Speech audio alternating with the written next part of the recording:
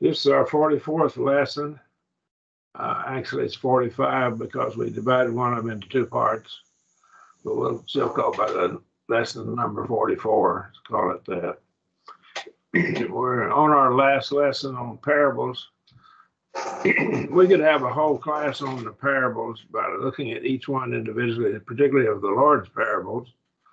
But we're going to look at some other parables and how it's used, how the expression parable was used in the ancient literature. So looking at some additional parables, or what are called parables, as they included a number of different figures of speech. And we'll look at some other aspects of parables as well in our discussion. In Ezekiel 17:1, the American Standard reads, "And the word of Jehovah came unto me, saying, Son of man, put forth a riddle and speak a parable unto the house of Israel, and say, Thus saith the Lord Jehovah, great eagle with two great wings and long pinions full of feathers, which had divers colors, came unto Lebanon and took the top of the cedar. And he cropped off the topmost of the young twigs thereof and carried it unto the land of traffic. He set it in the city of merchants. Took also the seed of the land and planted it in a fruitful soil. He placed it beside many waters. He set it as a willow tree. And it grew and became a spreading vine of low stature, whose branches turned toward him, and the roots thereof were under him. So it became a vine and brought forth branches and shot forth sprigs." In this right here, we see the use of the word parable, or what might be a different figure of speech. If we look at this, this certainly could be a different figure of speech. And it's not like the parables of Jesus, but it's still called a parable. And so we need to get into Ezekiel to get a little more thoroughly to see what he's talking about there. But I think he's talking about Israel going into captivity. All right. In Luke 4, we see proverbs, some things what we might call proverbs. And in this case here, and he said unto them, Doubtless you will say unto me this parable, and Physician, heal thyself. Whatsoever we have heard done at Capernaum, do also here in thine own country. So again, this is more of a proverb. And so it's used in a broader sense. If you get into it, it's used in a broader sense than we've been using it with the parables of Jesus. Here it would be a proverb. Now we see another parable, and it's more like a similitude. And he said, So is the kingdom of heaven, as if a man cast seed upon the earth, and should sleep and rise night and day, and the seed should spring up and grow, he knoweth not how. The earth beareth fruit of herself, first the blade in the ear, then the full grain in the ear. But when the fruit is ripe, straightway put forth the sickle, because the harvest is come. In this case here, it's a similitude, but it's called, in this context, it's a series of parables. And so it's a similitude. Kingdom is as if a man casts seed upon the earth. And the expression, the words as if, are used to introduce a similitude or a simile. This is an extended simile. That's what a similitude is. And so we find then it's used in a little bit different way. So we need to look at similes and metaphors, and it will carry those as part of its definition as we look at it. In Hebrews 9 and verse 9, which is a figure, and that's parabole. That's the word for parable, for the time present, according to which are offered both gifts and sacrifices that cannot, as touching the conscience, make the worshiper perfect or full grown perfect. So again, in this case, it's called a parable, parabole. And figures, it's a figure of speech, which is a figure. And again, we get into a different figure of speech now. So our definition of parables is narrower than what they've used. And in fact, the word parabole is used here for it. And again, we come to the parables of Balaam. And he took up his parable and said, from Aram hath Balak brought me, the king of Moab, from the mountains of the east. Come curse me, Jacob, and come defy Israel. How shall I curse whom God hath not cursed, and how shall I defy whom Jehovah hath not defied? See right here now, he calls it a parable. For from the top of the rocks I see him, and from the hills I behold him. Lo, it is a people that dwelleth alone, shall not be reckoned among the nations. Who shall count the dust of Jacob, or number the fourth part of Israel? Let me die the death of the righteous, and let my last end be like his. And again, right here, it's called a parable. And it's not like the parables of Jesus. So again, we find as he goes on and he took up his parable is another one, and this is Numbers 23. All right, this is 23, 9 and 10. We come up to Numbers 23, 18, another parable. And he took up his parable and said, Rise up, Balak, and hear. Hearken unto me, thou son of Zippor. This is Balaam's parable. God is not a man that he should lie. He is the son of man that he should repent. Hath he said, and will he not do it? Or hath he spoken, and will he not make it good? Behold, I have received commandment to bless, and he hath blessed, and I cannot reverse it. Again, he was trying to curse Israel, but as a prophet, he couldn't. So again, this is called a parable again. In Numbers 23, 21, back up a minute, the next verse continues. He hath not beheld iniquity in Jacob, neither hath he seen perverseness in Israel. Jehovah his God is with him, and the shout of a king is among them.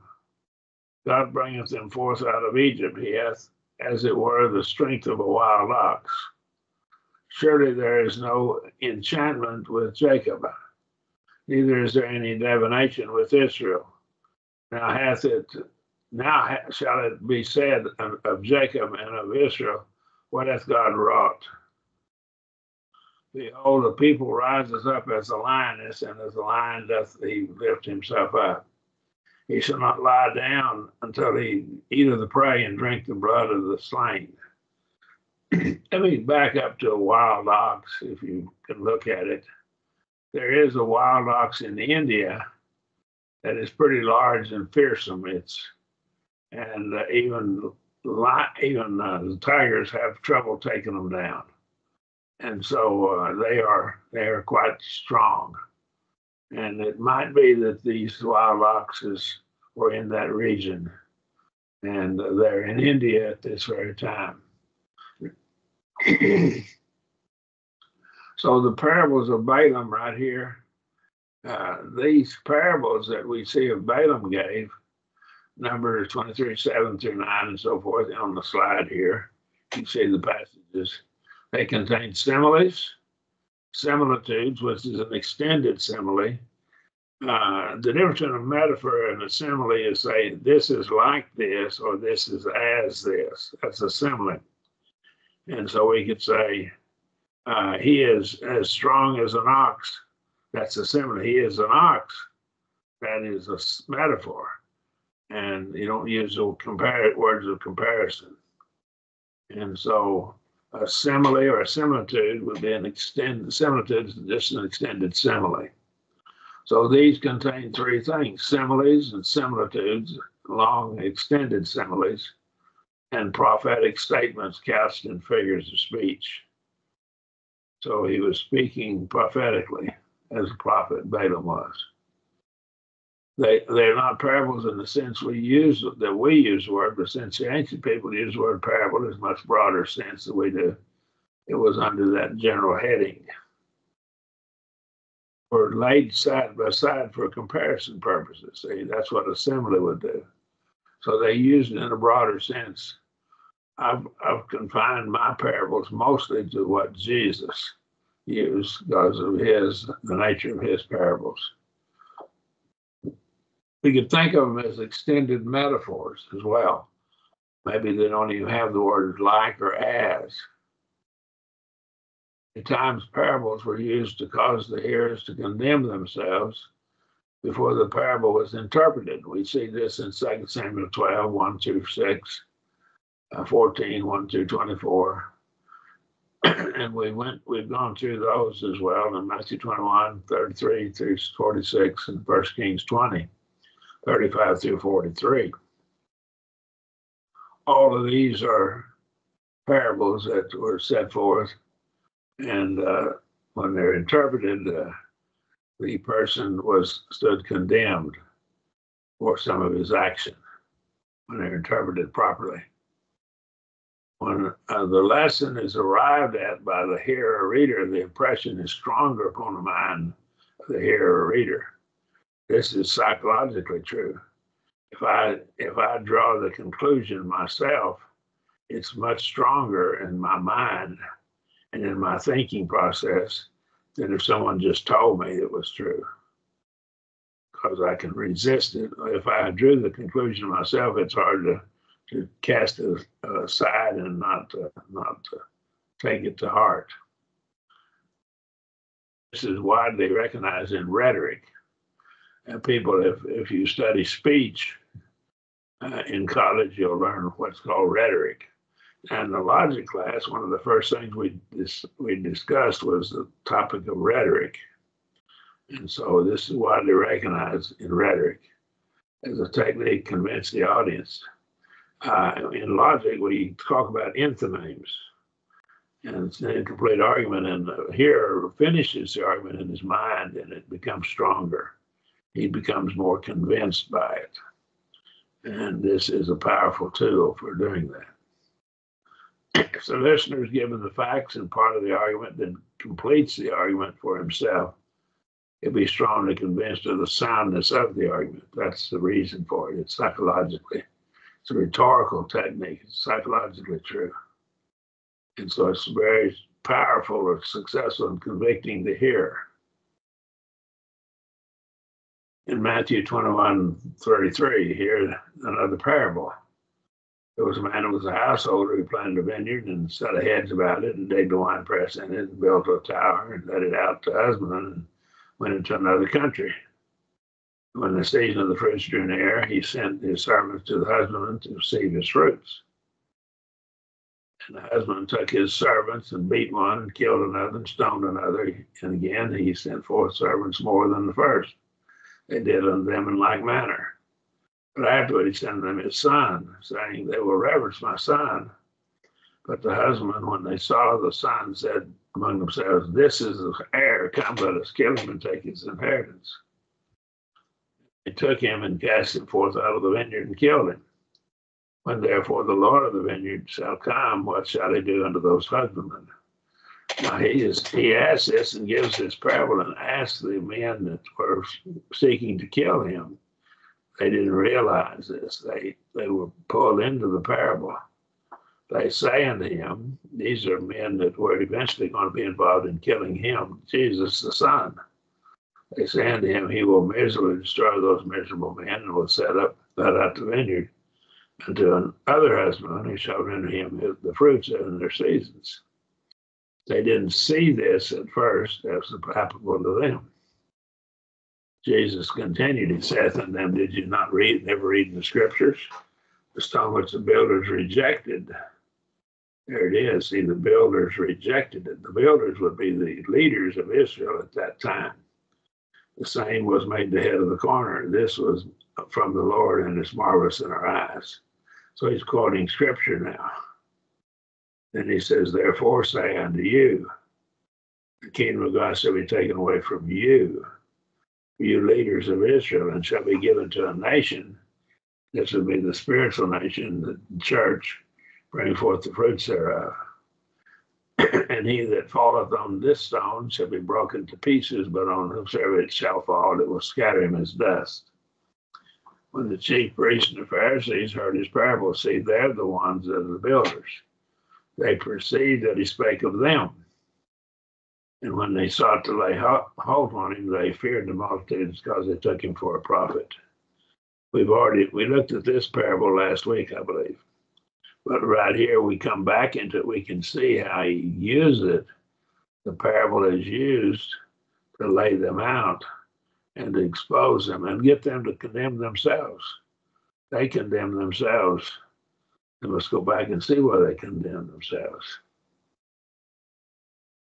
And he says, they say unto him, he will miserably destroy those miserable men, and they let out the vineyard unto the other husband, through unto him the fruits in their seasons. Verse 41.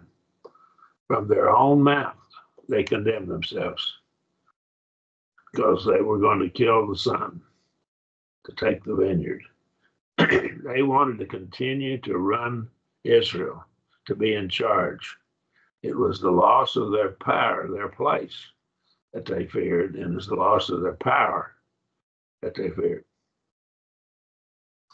They weren't trying to protect Israel, the people of Israel. They were trying to defend their position in their place. Ancient people use the word parable to refer to proverbs, similitudes, figures, also certain similes. Parables of Balaam were similes and similitudes, and they were prophetic statements. And let's look at some other aspects of parables. They're extended metaphors. And so a metaphor, difference between a metaphor and a parable and a simile. A simile would be, he is like a bull in a china closet. That's a simile. And he is a bull in a china closet is a metaphor. That's the difference. One of them uses the word like or as to compare it. It's weaker, and it's stronger to say he's a bull in a china closet. That is a metaphor. And they accomplish the same thing, but one of them uses words to tell you it's figurative. The other one just says he's a bull in a china closet. Parables are extended metaphors. Think of them that way. They don't always use the word like or as. Many times parables were used to cause the hearers to condemn themselves. We've seen the passage in Matthew 21, but we see it in other places. You saw it with David and Nathan and other places. Parables are an excellent rhetorical technique, and as they convince the mind. We get into psychology. Convinces the hearer that, and sometimes they even condemn themselves. We see this in David and the parable of the little ewe lamb, the poor man with his little ewe lamb. And he condemned himself. And we see the king, I believe it was King Ahab, condemned himself. And we see here in this one, the scribes and Pharisees and the rulers, they condemn themselves in the 21st chapter of Matthew. Now then, are there any questions about the parables? Okay, this ends this lesson. We will pick up in August. We'll pick up again with our lessons, and we'll be working there, laying out in August. Okay, and we'll end our class today